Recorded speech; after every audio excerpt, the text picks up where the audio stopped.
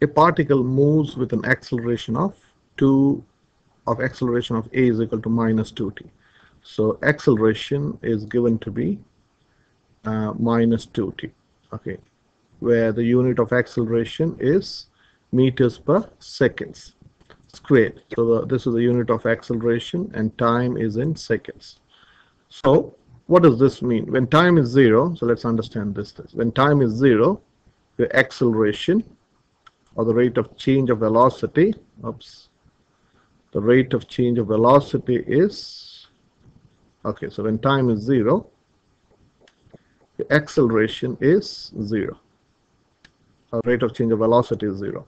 When t is 1, the acceleration is minus 2 meters per second. It is minus 2, because minus 2 times 1 is, this t is equal to 1, 2 meters per second squared, and so on. Okay. Initially, the particle is 2 meters to the right. Right means it is the displacement is positive of the reference point. Okay, so this is a reference point, or this is the starting point. Okay, so this information tells me, so this is one information that we know, that acceleration is given by this function of minus 2t. The second thing that we know is when t is 0, that's what it means to say initially. It is 2 meters right. Your displacement, which is s, is 2 meters. This is the second information. And the third information is when t is 0, it has a velocity of 8 1/3 meters per second. So your velocity is 8 1/3 meters per second. Okay, and that's same thing like this, and or this is the same thing, meters per second, like this. Now the question is, when will the particle be 2 meters to the right from the reference point? So the question is, what's the time?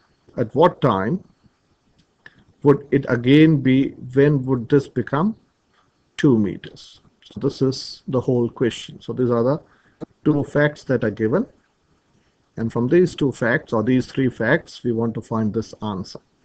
So as I have done in a previous video, you know acceleration is dv by dt. Acceleration is dv by dt, which implies your velocity you can get by integrating acceleration. So velocity is a dt. Okay, so this is equal to, this implies your velocity is integration. What is a? A is minus 2t dt. Minus 2t dt. Okay, so integrating that, so velocity becomes minus 2t squared over 2 plus c, which is the constant of acceleration. So you can say velocity is minus t squared plus c. So we need to figure out this constant c by some information that we have. So do we know velocity for any particular time? So we do know when time is 0, the velocity is 8 1/3. Okay, so we can say, let me change color. Velocity is 8 1/3 when t is 0.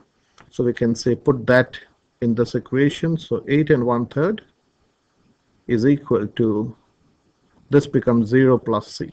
Okay, which implies your velocity is your c, your constant c is equal to 8 1/3.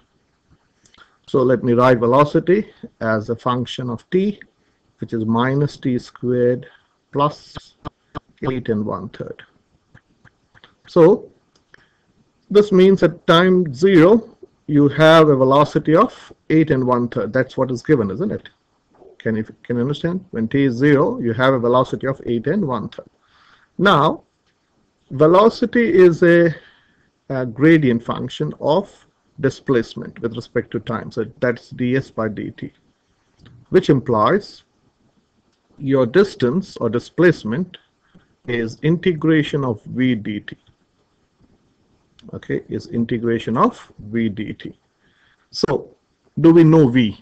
Yes, we do know v. So therefore we can say s is integration of your velocity, which is minus t squared. I'll write like this. 8 and 1/3, I'm going to write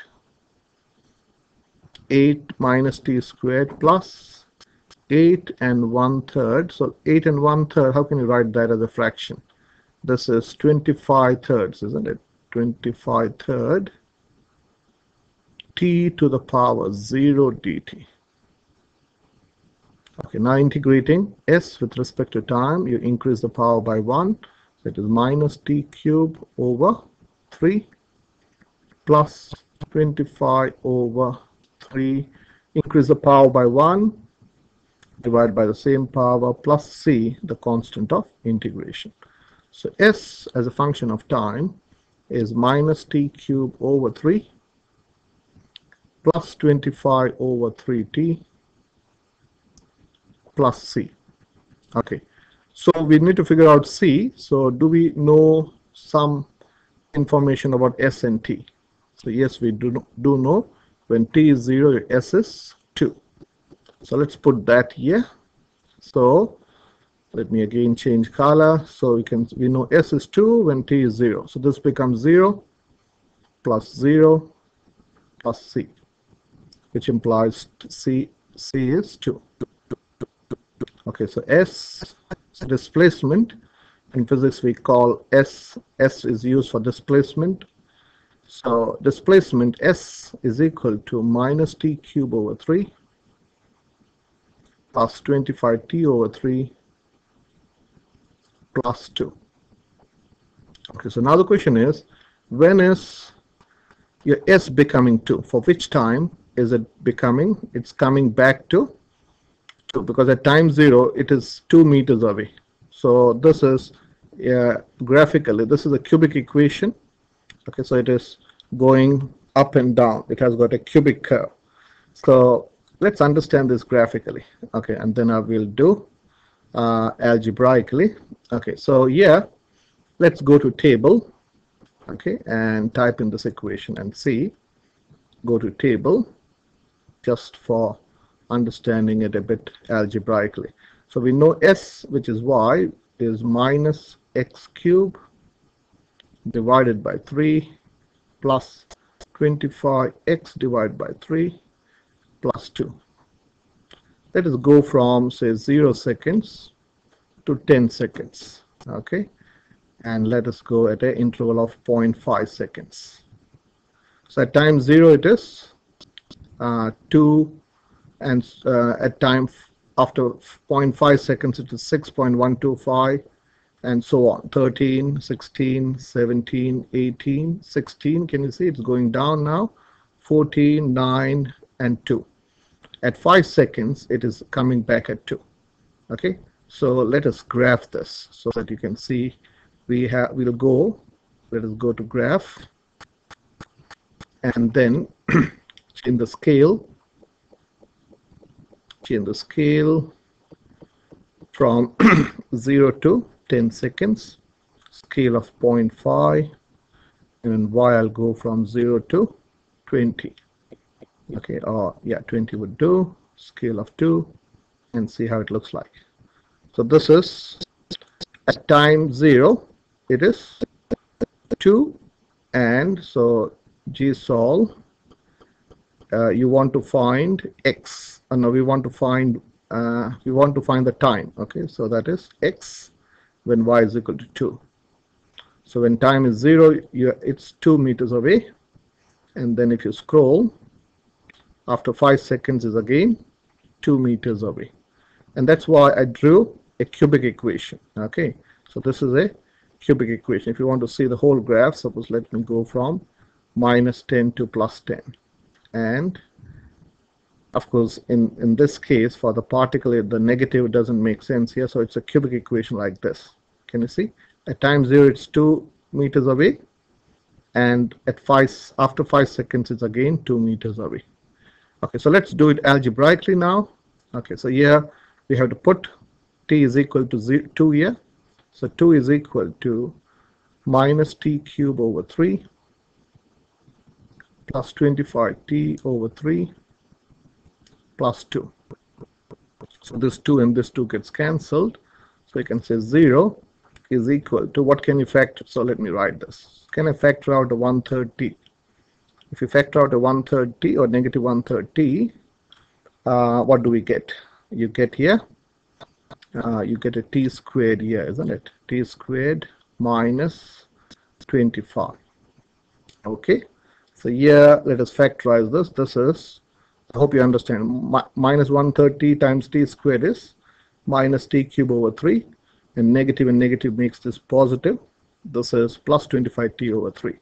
So this is minus 1/3 t, and let us factorize this. So this is t plus 5 and t minus 5. You got 3 answers here.